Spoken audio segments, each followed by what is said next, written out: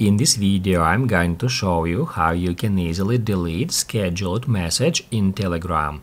Be sure to watch the video to the very end so you don't make any mistakes. Let's get started, guys, and first off open up Telegram and after that enter a conversation. Basically, guys, if we want to schedule a message, all we have to do is just enter our message, then long press Add Send button and select Schedule Message.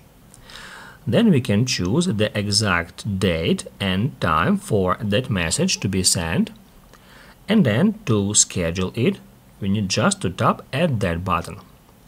After that, it will be scheduled.